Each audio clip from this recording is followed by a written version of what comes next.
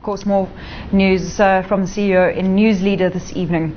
Banking group Sasfin is calling time on its private equity division. The firm plans to sell its property private equity portfolio and also offload some of its more mature investments. Instead, it will concentrate on growing its asset management and business banking units.